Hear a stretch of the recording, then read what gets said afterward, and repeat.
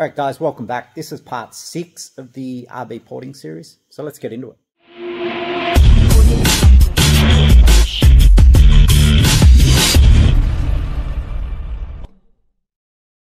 Okay, I thought I'd start this one off by hitting the board because I did talk about that in the last series. And I've had a few messages and guys asking me to explain this a little bit more.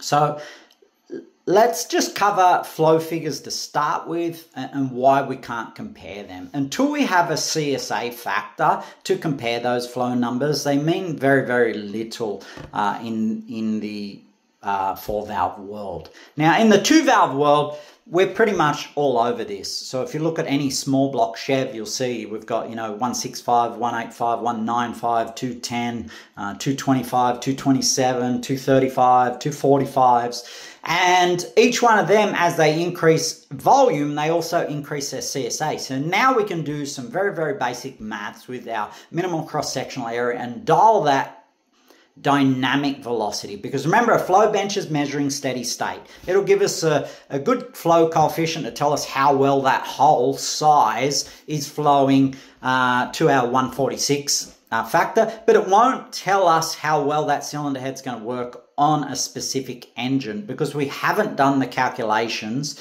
between the cubic capacity and RPM that engine needs versus what the CNC head offers. And most of the time in this industry, it's a CNC head.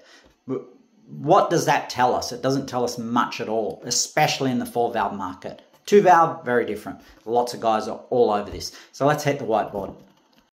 Okay, so I've done some diagrams, and hopefully you're starting to understand that just trying to compare flow bench numbers straight up really isn't the right way to do it, for obvious reasons. And even velocity factors. You can have a hand-ported, 161 cc's versus a CNC'd head at 176. And if the port shape's reasonable, the velocity factors are going to be roughly the same on a flow bench, because they're not looking at the dynamic numbers. And that's when we do minimal cross-sectional area. That's based on a dynamic running engine, that 670 feet per second. So we really need to look at all the area ratios, volume ratios, and everything if we're trying to compare the two together. But what I was talking about the other day, and I had a few questions about it, is how we can have two different ports, yet the CSA is the same, so our velocity index is the same. And this is pretty much it. So the red line represents the CNC'd, and the blue line represents hand porting. We might just trim this slightly, shift the divider, we might pull this wall over. We're trying to keep it on size, not make it too big. Same as the bowl, little of adjustments here. Where the CNC will go and put a big throat in them, they'll mash that wall over, they'll straighten that wall up, put a heap more volume in it, and they'll rip all that out where we've just tidied it up. So now the port's, 9, 10, 12% bigger than our hand-ported cylinder head. So we have to look at our dynamic velocity. We have to do a true comparison, because just looking at this, that's an 8% increase, 8.3%. But it's also got a bigger throat in it. So that's a standard valve. That's a 1 mil over. Both at 90%, so we can keep it true. So that's a 6% increase. Yet the flow figures are being told to us at, say, 450 or 500. These are both at the same valve lift. That's not actually how you compare the same cylinder head with mods, because we have to compensate for our LD ratio, our lift versus diameter ratio. So we can't just flow the head at the same lift with a bigger valve and go, see, the bigger valve works. It doesn't work like that. But an easy way to do it is just compare volumes. If you don't want to get into the complexity of flow coefficients and minimal cross-sectional areas and so on, if we just look at the volume, and again, this is already a big head, RB26, so they don't need to be too big. This is not 1950s.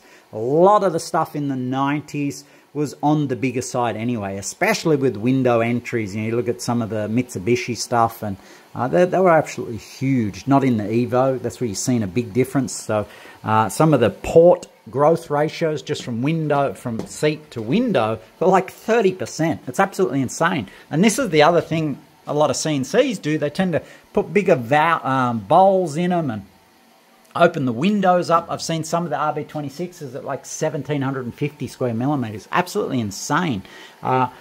Yeah, unless you've got a 3.4 litre doing 9 to 10,000 RPM, that port is absolutely useless to you. But a quick comparison I like to do is obviously volume ratios. So if we look at the flow figures, we say, okay, from 300 to 325 is roughly a 8.3%.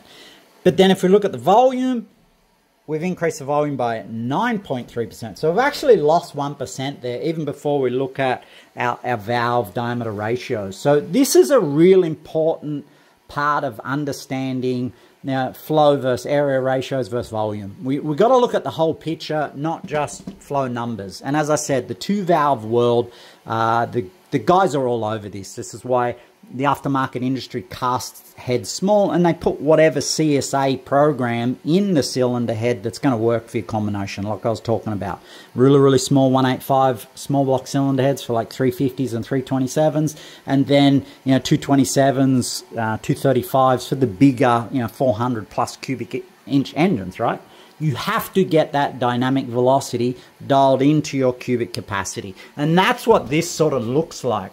We get the red line represents the CNC port, and the blue line represents the hand-ported port. We're going to have far more port energy in the smaller hand-ported than we will in the CNC port, because dynamically, just like that octane threshold, it's not even getting to the line. The airspeed's not even getting close to the point of degradation, where the hand-ported line's going right to the line and back down again. So this will always have more area under the curve, boost earlier, and make better peak numbers, better boost per PSI. And as I said, in the two-valve world, there's plenty of guys all over this.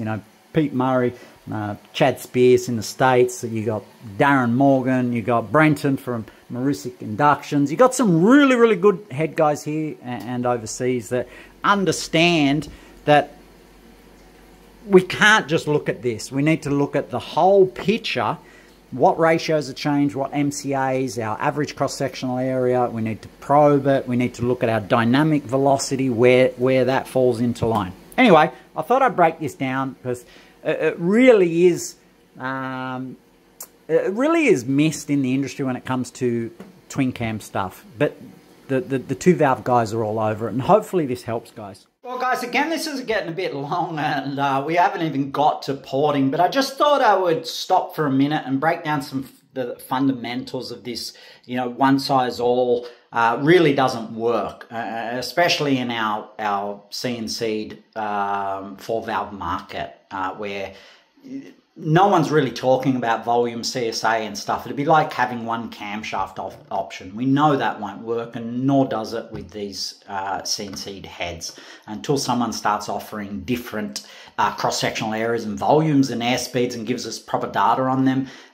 It can be really, really misleading. Anyway, hopefully this helps, and let's get back to doing some porting in the next one. Cheers, guys.